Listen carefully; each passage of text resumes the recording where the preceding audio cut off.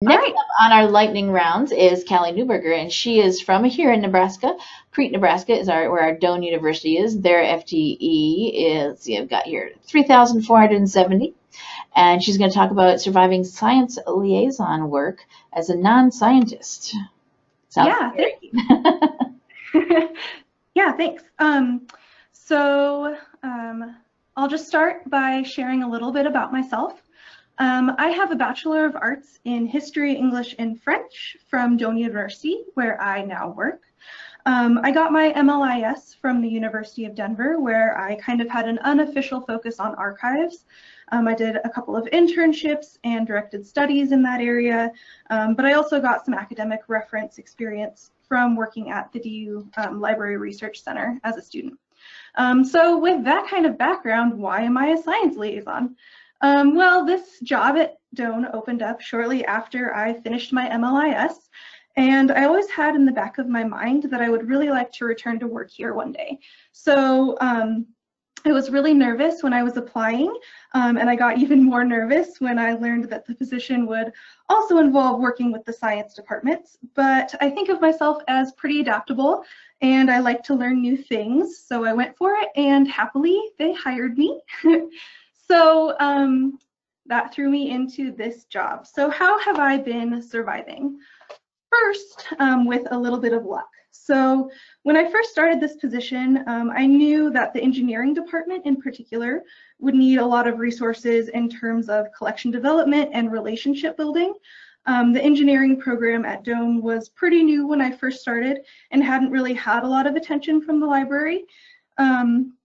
So I don't consider myself very mechanically inclined at all, and I was pretty nervous about working with them.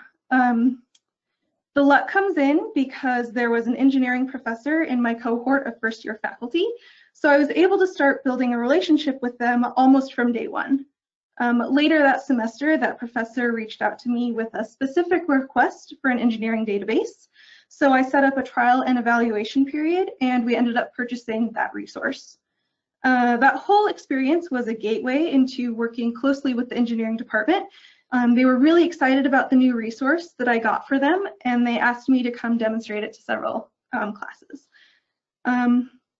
Since then, I have created a detailed research guide for engineering, looking at other schools' guides for inspiration, and I have done library instruction for several engineering design courses. I talk a lot with engineering faculty about strategies to incorporate research skills into their curriculum.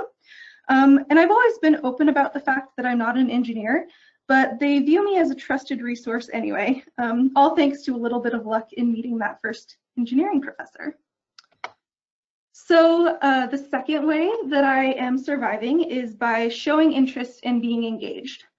So every semester I do instruction for our upper level biology research seminar, Bio 351.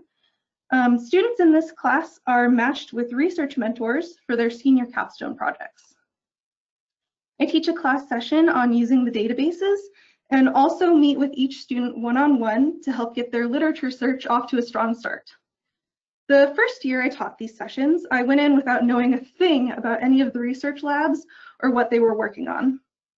It went okay, but as a non-scientist, I was starting from behind because I didn't fully understand the basic components of students' research topics. So later on, I learned that at the very beginning of the semester, all of the faculty members with open spaces in their labs present their research areas to this class. This allows students to get an overview of all the options and choose the lab that most interests them to work in for the next year. I realized this would be helpful for me too, so I asked if I could sit in on these class sessions. By listening to the presentations, I could get a better understanding of the research labs and have more of a chance to prepare for my instruction and meeting with students. This also had the added benefit of putting my interested face in front of the faculty researchers, showing I care about what they're working on. I think sometimes I took more notes during their presentations than the students did. So the third way I'm surviving this position is by giving myself a break. I'm usually pretty confident in my ability to help students develop a search strategy to find articles, but I can also be kind of hard on myself after a challenging meeting with a student. I'm always upfront with students and faculty about my lack of science background. If I have advance notice that a student is coming to talk with me about their research, I try to Google a few things to get myself a little more familiar with their topic. If they drop by unannounced or the topic is complex, I do my absolute best, but sometimes I have to send a student away with a less than ideal answer.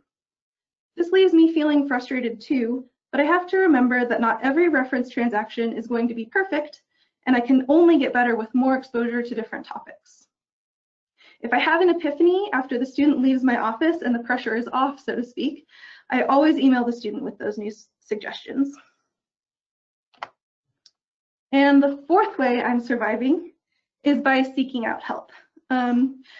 So sometimes I just get completely stumped by a question and I have to ask for help. I really appreciate science librarian listservs for this reason, because not only can I see what other librarians are getting advice about, I can also ask for advice myself. I've asked the ACRL Science and Technology section listserv for suggestions on finding Python code examples for a bioinformatics student, reference works about archaea bacteria species, and also what to expect during our upcoming ABET accreditation process for our engineering department. In every instance, I've gotten helpful replies from science librarians at other institutions. I'm so grateful to be a librarian in the digital age because asking for help is so easy no matter where you're physically located, even in little Crete, Nebraska. It's also very helpful to find a mentor or reach out to a colleague with more experience in the area you need help with.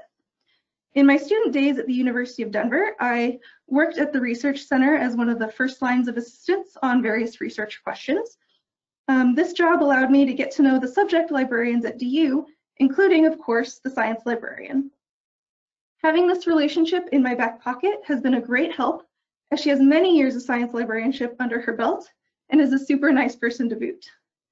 I recently spoke to her about working with our engineering program, and she offered some great advice on working with faculty and incorporating research and information literacy into the curriculum.